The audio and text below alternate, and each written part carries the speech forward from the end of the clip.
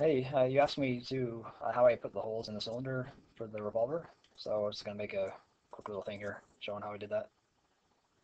Just gonna make a cylinder, give it 20 subdivisions, just so it's smooth enough. We're gonna be using booleans, and we have to make sure we can't smooth it afterwards, so we have to make sure that it's smooth enough, initially to be what we want. So, all right, so I'm just gonna duplicate that, scale it down, just so it's kind of the size of the hole we want. This is going to be this is like the negative of the hole, so I mean the positive of the hole basically.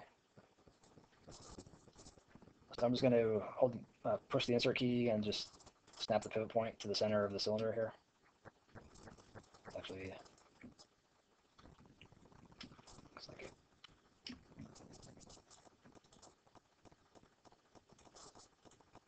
All right, now I'm just going to duplicate this around. We have one, we need six, so we're just going to have five more, and we're going to rotate it 60 degrees on Z.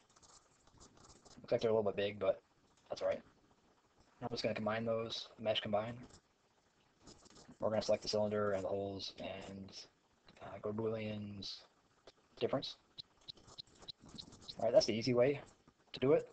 Obviously, it creates a bunch of n-gons. It's not worried about making quads or anything.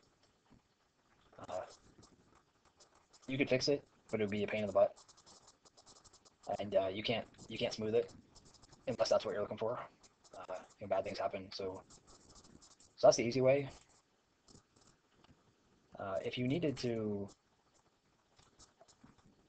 have it all quadded, which I don't, for unless you're using it for a game or something where the engine is actually going to triangulate the surface or something like that, I think that the Boolean works fine. It's not going to deform or anything. But the hard way to do it is it's not really hard, but it's just more time consuming. Is just to create a cylinder here, another cylinder.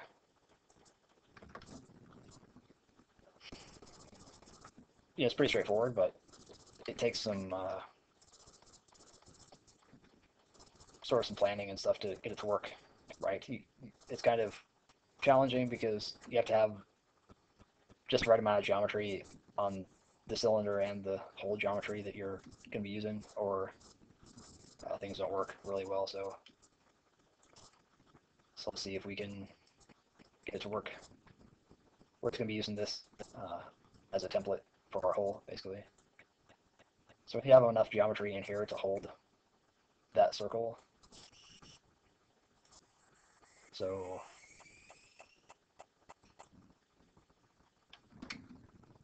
let's try something like, let's turn back on our wireframe on shade here so we can see what we're doing.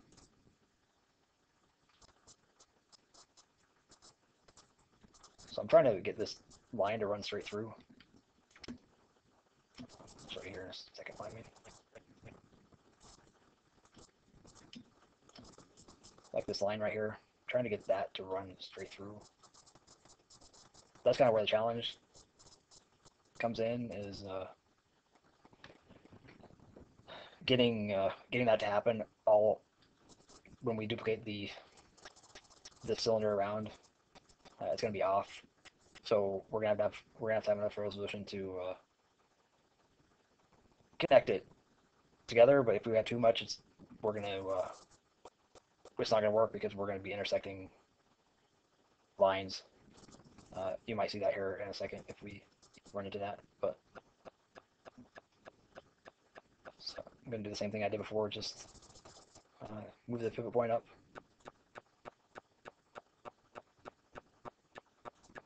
Just duplicate that just so we can visualize what we're looking at here. I'll write this around so we have something kind of like symmetry here. To make it easier on ourselves, we're just going to try to work on half of it and then mirror it over. It's always going to do that if you can. But you'll notice see how these lines are running straight through, but these are off. So the trick is getting just the amount of resolution in here that you need to hold that, but not too much to where we can't connect it. So let's see what we can do here. That's not gonna work.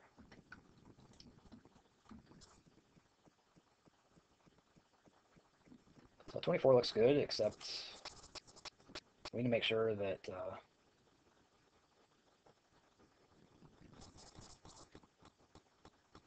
it's looking pretty good. We need to make sure that, like I said, it's hard to explain until we run into it, but we need to make sure we don't have too much geometry, or we're going to run into an area where we can't move the point because there's another line in the way.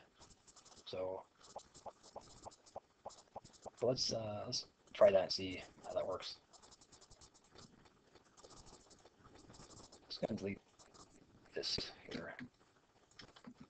I have 12 on here, 12 subdivisions on these, and I think it was 24 on this, just in case you're curious.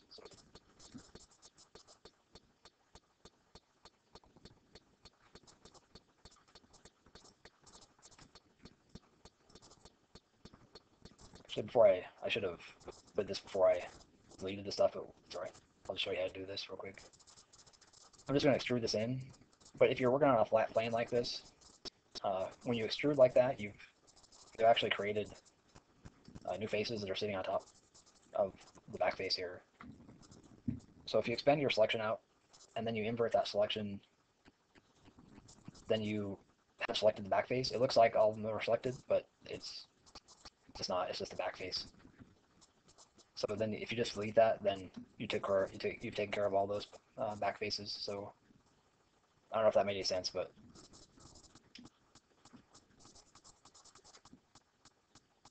so now it's just a matter of trying to figure out, the resolution that we need to connect these up.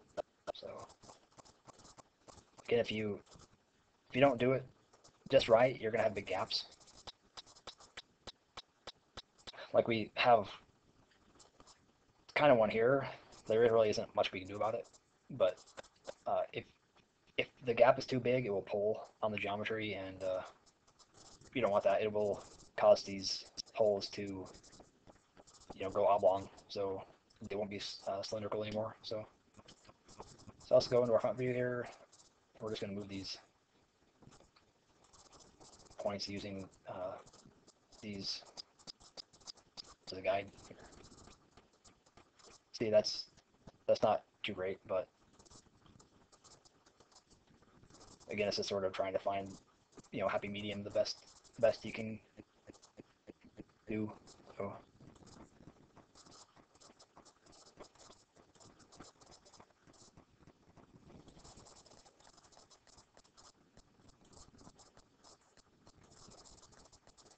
So now it's just pulling the points around.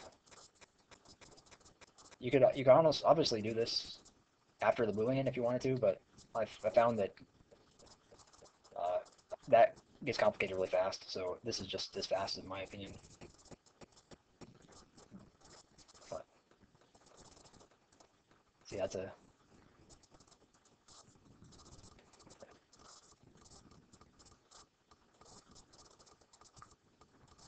Alright, we're getting there.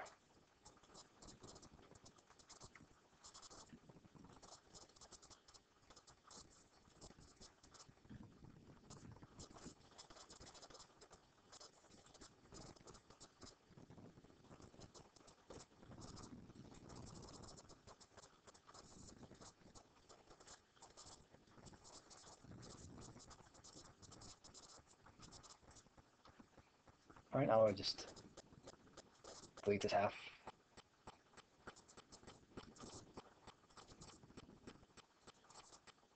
And go to Mesh Mirror Geometry. Need to do it -X. And it looks like we need to turn the merge threshold down a little bit. And then let's go ahead and hide these.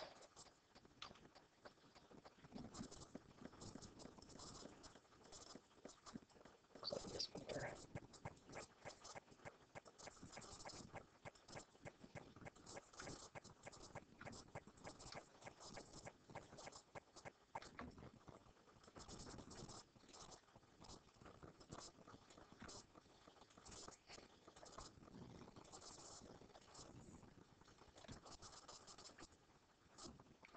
delete those. Let's miss another couple here.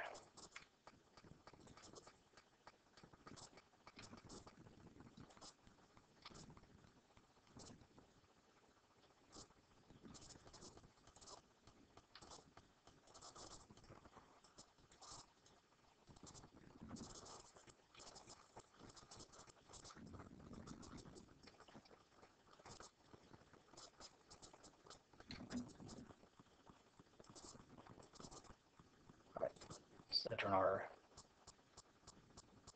border edges on real quick to see. It looks like we got vertices that get merged in the mirror, so let me take care of that real quick.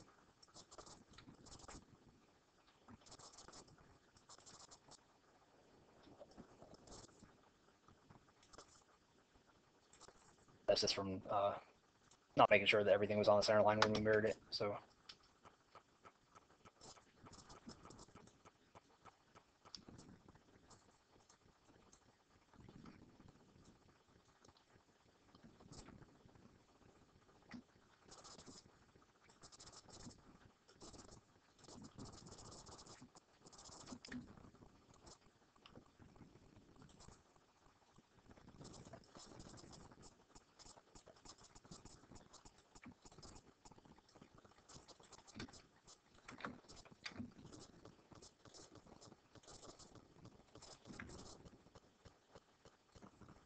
to bevel on this real quick and see if it'll do it.